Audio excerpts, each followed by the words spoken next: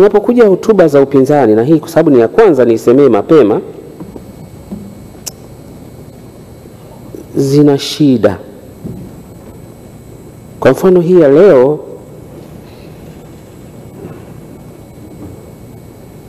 ina mambo mengi nayoweza kuyaita ya kubuni, ya kubahatisha, mambo ambayo kiuandishi hayajawa substantiated na ama source ya hiyo information ama evidence. Ni sentences zinapigwa tu juu kwa juu, na kama mtu yuko kwenye mkutano wa hadhara kule Kongwa. Kwenye bunge haiwezi kuwa hivyo.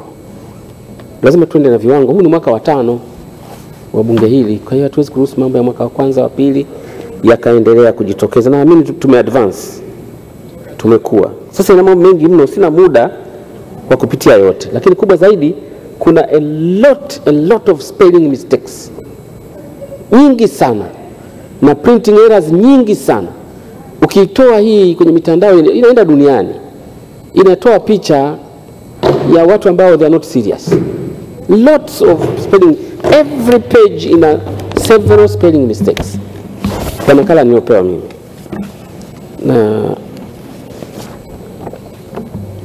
lakini pia lugha ambazo zina shida. Lakini kubwa zaidi, inausema vibaya muhimili wa mahakama kwa kuzungumzia baadhi ya maamuzi ya mahakama,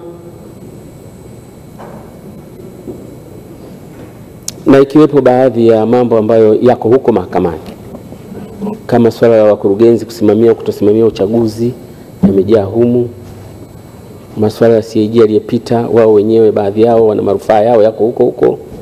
Sioni kuyaleta hapa yana sababu gani, mkijua kwamba wenyewe mmeenda huko mahakamani kulituhumu bunge kwa mambo hayo ambayo tulifanyia maamuzi, na wengine mkapata adhabu humu. Unarudisha mambo yale ambayo mimi nadhani tumeshavuka Burudani.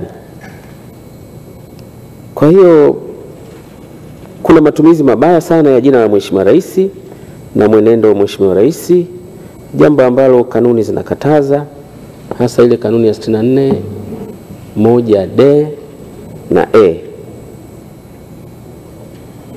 Wamelihukumu sana bunge la 11, naita kizushi, kwa sababu hoja nyingi sana zina maelezo yake, zinahitaji mjadala nje ya hapa. Mwe mmesimama hapo na sisi tumesimama hapa, halafu mlete hizo hoja muone jinsi tunavyoenda. Si wakati wa kufanya hayo. Si wakati wa kufanya hayo. Na wengine ambao wameendelea na kiburi hicho, mnaona na huko mtaani matokeo yake ni hayo tu ya mipambano sio kwa na sababu. Ndio sisi ni wabunge na mimi ni mbunge pia, lakini lazima tutambue yako maeneo ni restricted areas. Moja wapo ya maeneo ambayo ni restricted areas na maeneo ya majeshi mbalimbali.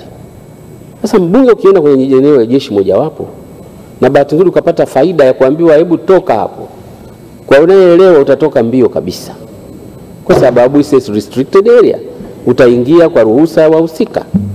Sasa kupata leo kupata, kwa kweli sijui Spika kutetea nini sasa katika mazingira haya.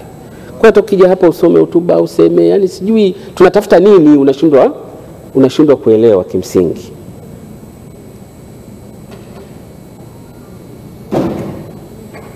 Na kwa ujumla wake nadhani hotuba za upinzani zinakosa ile kama wangeandika pamoja wasingefika hapa. Lazima hotuba zao zingekuwa na improvement fulani inayojifocus kwenye ofisi ya Mheshimiwa Waziri Mkuu, kama ni kuikosoa ikosoe mwanzo mwisho, na idara zao. Mimi siko hapa kutetea chochote na kadhalika, lakini kwa mwendo mnaoenda msipojirekebisha, kwa kweli hotuba zenu nyingi itakuwa kama tulijitahidi huko nyuma kuwa tunajaribu kuambia hili liko mahakamani liruke, hili liko hivi liruke. Kazi hiyo safari hii sifanyi. Ukiweka jambo lolote sio la mahakamani la nini ambalo linaendelea huko, hiyo hotuba nzima basi haitasomwa hapa.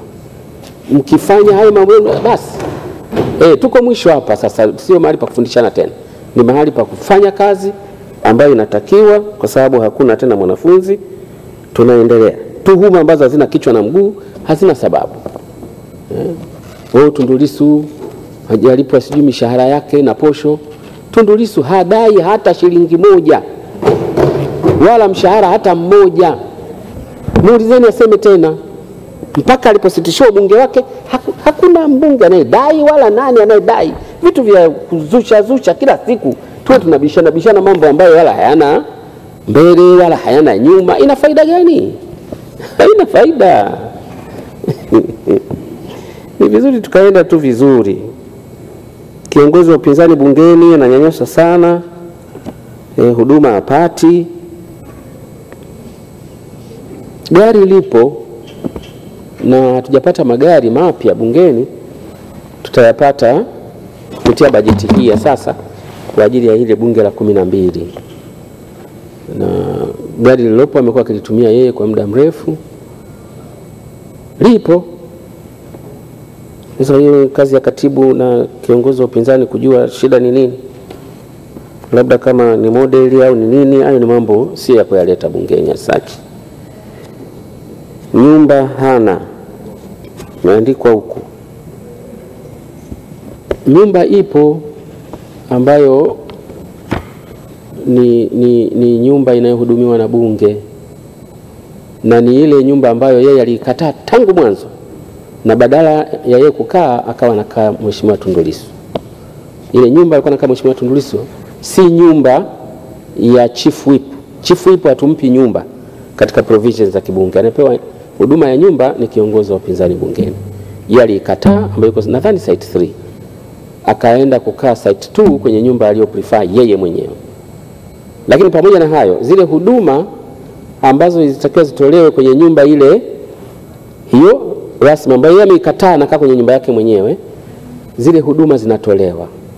Zikiwemo kuwepo mhudumu wa kufanya mapishi na usafi, ikiwemo ulinzi, ikiwemo na mambo mengi, umeme, maji, bunge linalipia. Kama alifanya hivyo katibu, hebu fanya hayo mambo kwenye nyumba hiyo aliyoichagua yeye mwenyewe. Sasa kuliandika humu, na tukumbuke kiongozi wa upinzani bungeni ni mjumbe wa tume ambayo ndio inasimamia mambo hayo. Sasa kama hawezi kujisemea mwenyewe kwenye tume, unapolileta humu jambo ambalo ni a little bit personal, siji kama ni mahali pake sana. Hana wasaidizi. Wasaidizi ambao tuliwakataa hapa bungeni ni wa vyama vyote including CCM, ambao CCM imekuwa inaleta watu wake toka huko wanakuja wanakaa kwenye maofisi hapa. Chadema imekuwa inaleta watu wake wanakuja wanakaa kwenye maofisi yetu hapa. Tukasema hapana, kwa ajili ya usalama wa bunge wakati huu, na sasa sababu zimezidi, corona na kadhalika, wageni wote marufuku. Kwa hiyo kuliandika hili sidhani kama ni sawa sawa. Kwa hiyo kujenga hoja kwamba hana wasaidizi si kweli, kwa sababu ana wasaidizi, ana ofisi, ana budget, ana wasaidizi 4. Wasaidizi hao 4 kwa kumbukumbu zangu ni secretary, kwanza ni officer, principal officer wa bunge. Anakuwa attached pale kwa ajili ya kumanage mambo yote including finances na kadhalika. Anakuwepo secretary, anakuwepo mhudumu na anakuwa na dereva. Wote hao 4 anastahili na naamini anao. Unless nipate taarifa, ni mambo ya administration tu kama kuna shida yoyote katika haya. Na kadhalika na kadhalika na kadhalika. Kwa hiyo mimi ningeshauri sana, hebu tujielekeze kwenye subject matter. Tupinge, tukosoe, tufanyeje? There's no problem. Lakini kulifanya bunge kuwa ni mahali pa uzushi, maneno yasiyokuwa na mbele na nyuma haifai. Kwa hiyo basi kwa mamlaka ile nilionayo sitaruhusu hotuba hii kusomwa humu bungeni.